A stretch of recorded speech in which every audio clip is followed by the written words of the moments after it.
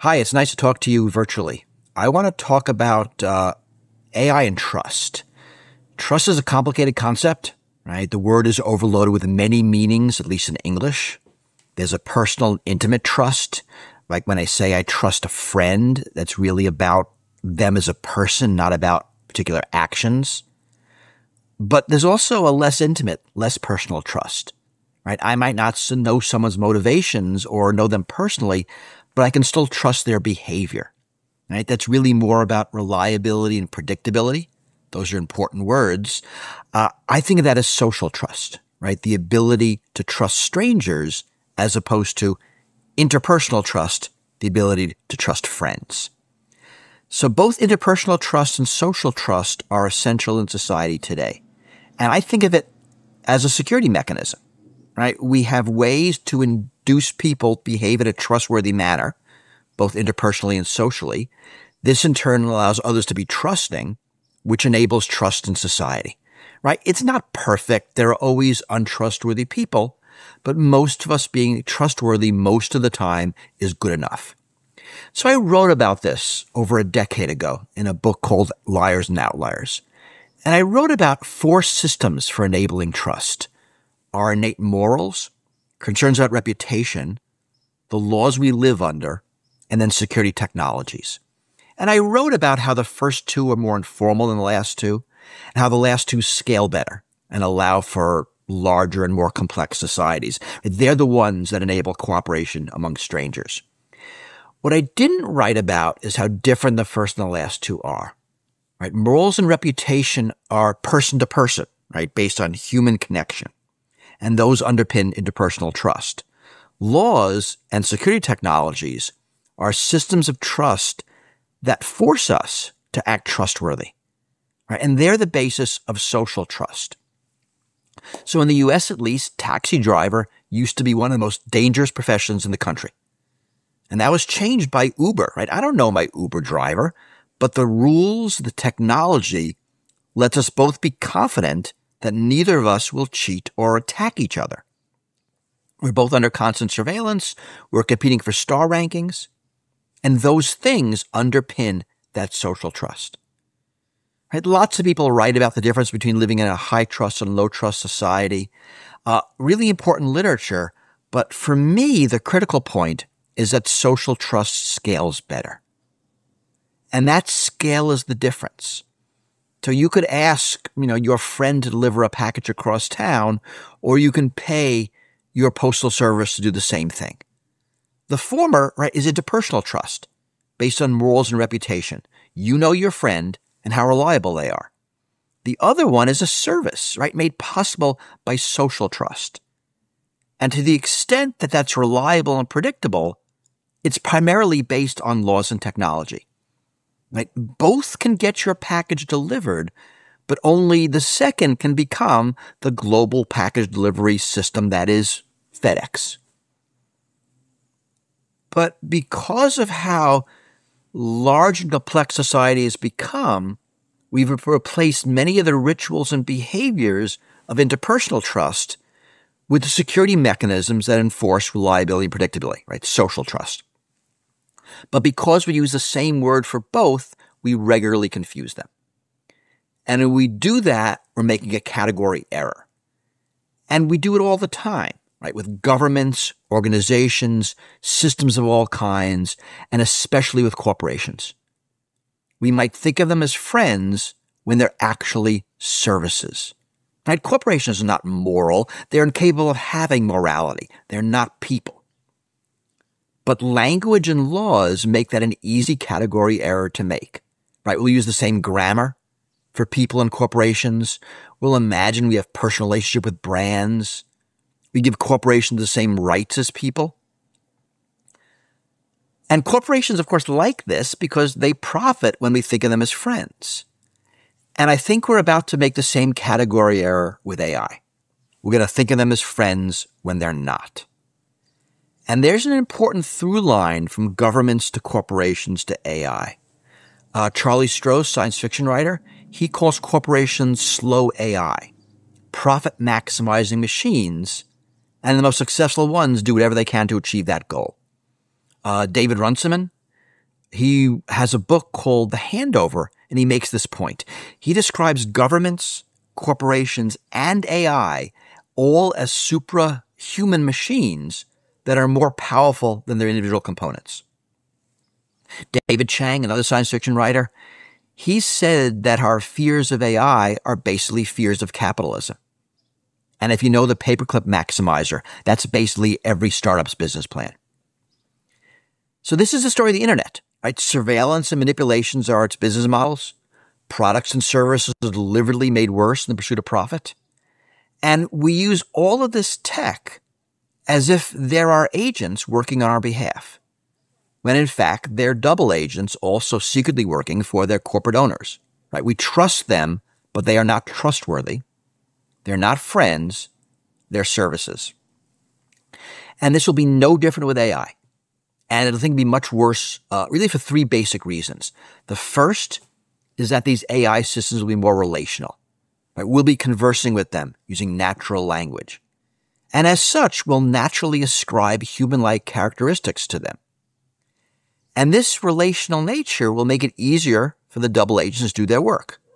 Right? So did your chatbot recommend a hotel or airline because it's the best deal or because the AI company got a kickback from one of those providers?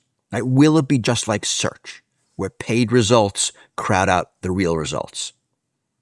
Now, in search, you can tell, but the conversational interface of AI will help hide that agenda. The second reason is power. Sometimes we have no choice but to trust someone or something because they're powerful. Right? We're forced to trust the local police. We're forced to trust some corporations. There are no viable alternatives.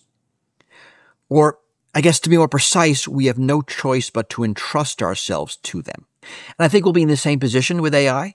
In many instances, we will have no choice but to entrust ourselves to their decision-making. The third reason to be concerned is that these AIs will be more intimate. One of the promises of generative AI is the personal digital assistant, acting as your advocate, as a butler to you maybe. And that'll require really great intimacy, more than your search engine, your email provider, your cloud storage system, your phone. You're going to want it to know everything about you so it can most effectively work on your behalf. And it'll help you in a lot of ways. And you'll default to thinking of it as a friend. And you'll converse with it in a natural language. It'll respond in kind. It'll interact with the whole of your person, just like another person. And you're going to want to trust it. It'll use your mannerisms and cultural references. It'll have a convincing voice, a confident tone, authoritative manner. Its personality will be optimized to exactly what you like and respond to. So all of this is really a long-winded way of saying that we need trustworthy AI, where we know its behavior, its limitations, its training, its biases, its goals. It won't secretly betray you, that it's secure against hacking. Right? Remember what I said earlier in this talk. We create social trust through laws and technology. So we need both here. At the end of the day, AIs are computer programs. Right? They're written in software that run on hardware, that are attached to networks and interact with users.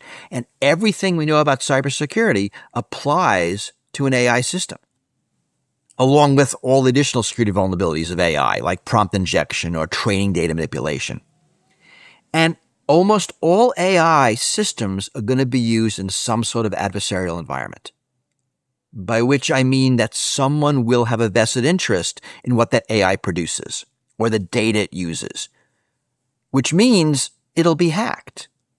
And when we think of hacks, right, there are three different levels. First, some adversaries are going to want to manipulate the AI's output. Failing that, they're going to want to eavesdrop on it. And failing that, they're going to want to be able to disrupt it. Just imagine, an AI being used as an advisor in some international trade negotiation, or as a political strategist or a legal researcher. Someone will want to hack that AI. Criminal, a government.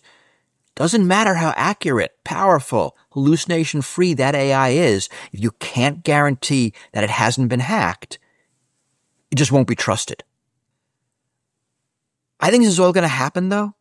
Right? People will use these systems. People will trust these systems, even though they're not trustworthy. And this all speaks to the need for AI security. And that's a hard technical problem because of the way machine learning systems create themselves, right, through training and iteration. It's a problem of confidentiality, right? Is the data private? But it's really more a problem of integrity in all aspects of the AI. The training data and process, the model itself, our personal data interacting with the model, our queries into the model's output. Right? We need to know that the model is behaving in a trustworthy manner in all aspects of its behavior and with our most personal data. So let's talk about integrity and what that means. It's ensuring that no one can modify the data. I mean, that's the traditional security angle, but there's a lot more to it. It encompasses security, completeness, quality of data over both time and space. It's preventing accidental data loss. Right? The undo button is a primitive data integrity measure. It's also making sure the data is accurate when collected, that it comes from trustworthy sensors or sources. It's ensuring that nothing important is missing, that data doesn't change as it moves from format to format. If you think about it, the ability to restart your computer, to reboot, is an integrity measure, right? To return it to a known good state. Integrity is important for personal AIs, but I'd argue that it's even more important for AIs inside corporations, organizations. You can imagine a corporate AI trained on all its data, generating reports, analyzing decisions, taking actions. Privacy is important, sure, but that's always been important. The integrity of that model is critical to the operation of the system. So without it, like, everything falls apart. And to me, the internet, actually all of Web 3, the distributed, decentralized, intelligent web of tomorrow, needs data integrity. Think of peer-to-peer social networking or distributed data ownership and storage and like AI agents. All these things require verifiable, trustworthy data and computation. And in this world, integrity is what matters. And I think this is going to be the key problem, key security problem of the next decade. And remember, it goes beyond preventing data tampering. It means ensuring that the data is correct and accurate from the point of collection through all the ways that are used, modified, transformed, and eventually deleted. Right? Integrity breaches include malicious actions, but also inadvertent mistakes. And failing to guarantee the accuracy of data is an integrity breach.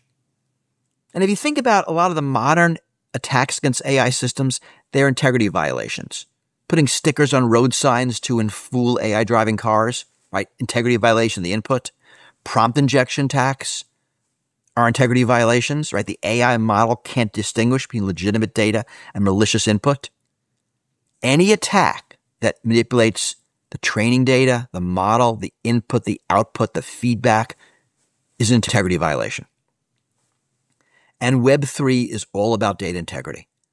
And I think this is a hard problem, right? We got to build systems that maintain verifiable chains of trust from input to processing to output, authentication, auditing, and it's one that hasn't gotten a lot of attention. So I want this to be a call for research into integrity, verifiable sensors, auditable system outputs, ways to test and measure integrity, ways to recover after integrity breach. This is all going to be vitally important. And the last thing is regulation, right? Even with technological standards, integrity research, the market will not provide the kind of social trust we need on its own. Right? Corporations are profit maximizers, and they're going to build systems for their own interests. It's government who provides the underlying mechanisms for social trust in society. Think about, contract law or property law or personal safety laws or health and safety codes that let you board a plane or eat at restaurants or buy a pharmaceutical without worry. The more you can trust that your societal interactions are reliable and predictable, the more that you can ignore the details. And government can do this with AI. Right? We need AI transparency laws, how it's used and trained. We need laws regulating AI safety, laws regulating AI's behavior as a double agent.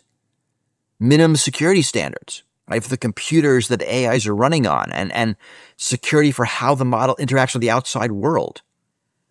We need laws that enforce the security and trustworthiness of AI, which means ways to recognize when they're broken and penalties sufficiently large to incent trustworthy behavior. A lot of countries are contemplating AI and security laws. EU is the furthest along. The AI Act was passed in 2024. I think it's a good piece of work, but they're making a critical mistake in the law. They try to regulate the AIs and less the humans behind them. AIs are not people, right? They don't have agency. They're built by, trained by, and controlled by people, mostly for-profit corporations. And any AI restrictions should place restrictions on those people and corporations. Otherwise, we're making the same category error I mentioned in the beginning. And we need one final thing, and that's public AI models. And these are systems built by academia or nonprofit groups or governments themselves that can be owned and run by individuals. And you hear public model a lot, so it's worth talking about what it actually means. I don't mean a corporate model the public is free to use. I don't mean a corporate model the government has licensed. I don't even mean an open source model that the public can examine. I mean a model that is built by the public for the public, with political accountability, not just market accountability, with openness and transparency, responses to public demands, and freely available for anyone to build on top of. Right? The goal isn't to replace corporate AI, but to serve as a counterpart to corporate AI. So we can never make AI into our friends, but we can make them into trustworthy agents, right? Services, not double agents, but only if government mandates it. We could put limits on surveillance capitalism, but only if government mandates it. And governments can define minimum security standards. I think it's well within government's power to do this, and more importantly, it is essential for government to do this. Because the point of government is to create social trust. I started this talk by explaining the importance of trust in society and how interpersonal trust doesn't scale to larger groups, that other impersonal kinds of trust, social trust, reliability and predictability, is what governments create. I know this is going to be hard. Today's governments have a lot of trouble effectively regulating slow AI corporations. So why should we expect them to be able to regulate fast AI? But they have to. We need government to constrain the behavior of corporations and the AIs they build, deploy, and control. So that's 3 work streams to facilitate trust in AI. 1, AI security, as we know traditionally. 2, AI integrity, more broadly defined. And 3, AI regulations to align incentives. We need them all, and we need them soon. And that's how we can create trust in the society that needs it in this new AI era. Thank you.